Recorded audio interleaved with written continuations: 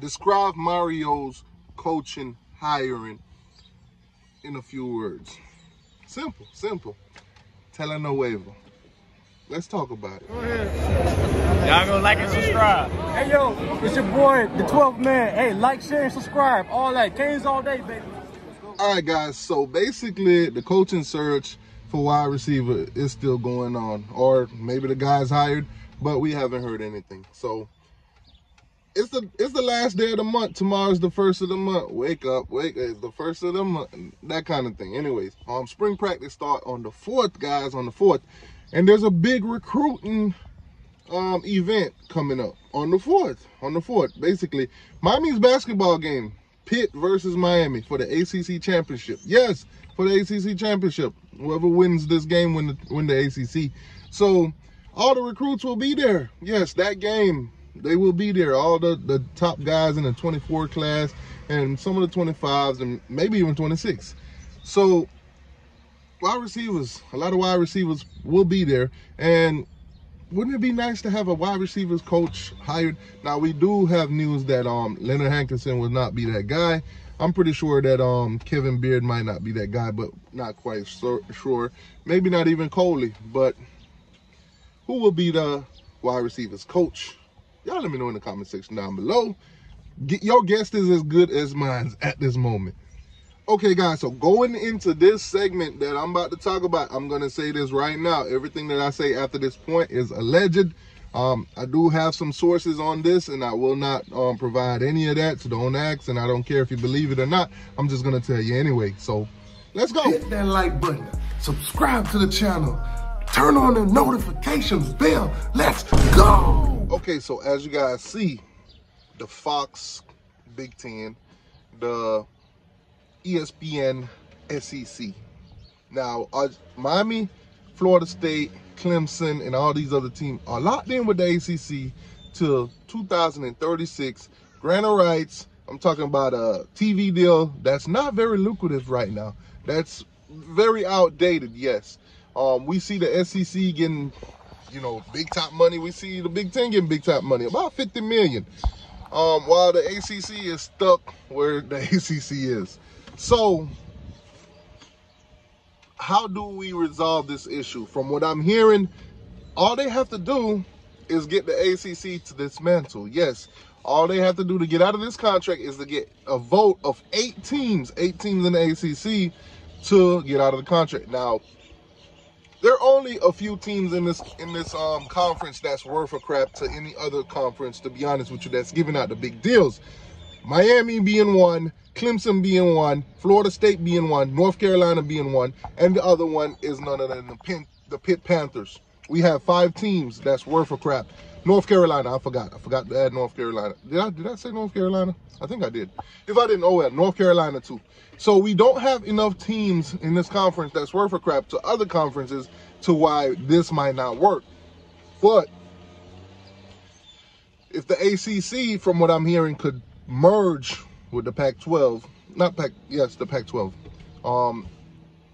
it could be very lucrative to a TV deal, which would strike up new negotiations, and they could possibly get out of those contracts. Now, let's just say a team want to go rogue and want to leave the ACC without even doing the votes or anything like that. They're just fed up. Let's just say a Florida State, because since their AD has thrown it out there, that they could possibly try to buy out of the ACC.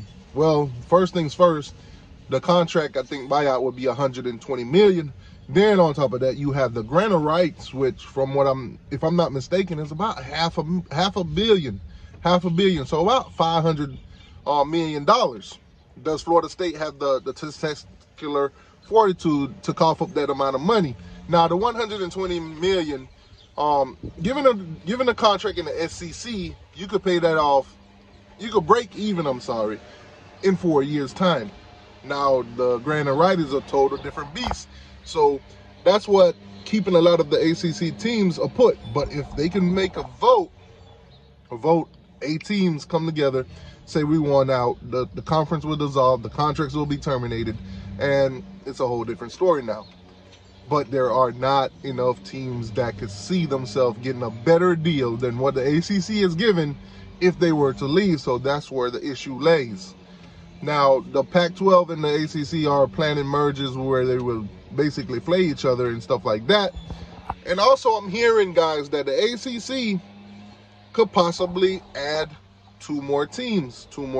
Now, this would take us way out west in Oregon and Washington. Yes, Oregon and Washington. Oregon and Washington was those two teams that was left behind by the Big Ten when they took UCLA and USC. Those two teams are pretty much up for grab. They did not want to go to the Big Ten, not the Big Ten, the Big 12, because they did not see it to be very lucrative. Now, let's talk about SMU and San Diego State. San Diego State and SMU is being approached by none other than the Pac-12. So those two teams could possibly come in, give them a market in Texas and some more marketing in California. So not quite the level of a USC or a UCLA, but nonetheless, it will give them a market and to replace some of the revenue that will be lost from those TV markets and those TV areas. So SMU is in Texas, Dallas, of course.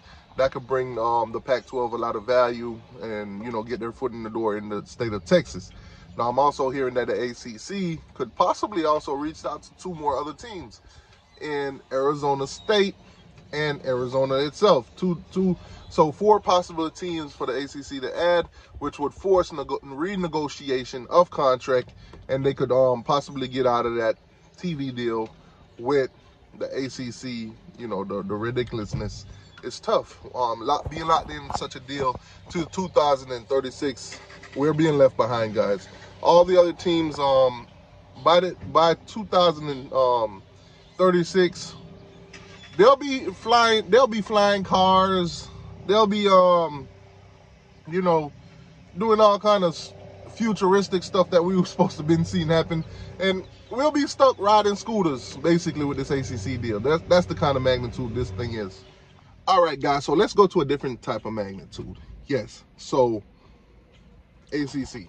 Let's just say the ACC commissioners and, you know, presidents and everybody get together and say, okay, listen, we're going to vote to dissolve this thing, and then we're going to, you know, renegotiate contracts and stuff like that, get all the teams aboard. Assure the teams that, listen, once we break this thing apart, we will also get it right back together, stick together, nobody will be left out.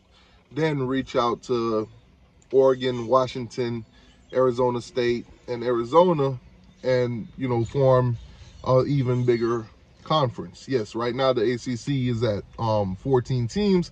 That will take them to 18 and possibly maybe even steal SMU before the Pac-12, you know, get it. So right now we're talking about survival of the fittest.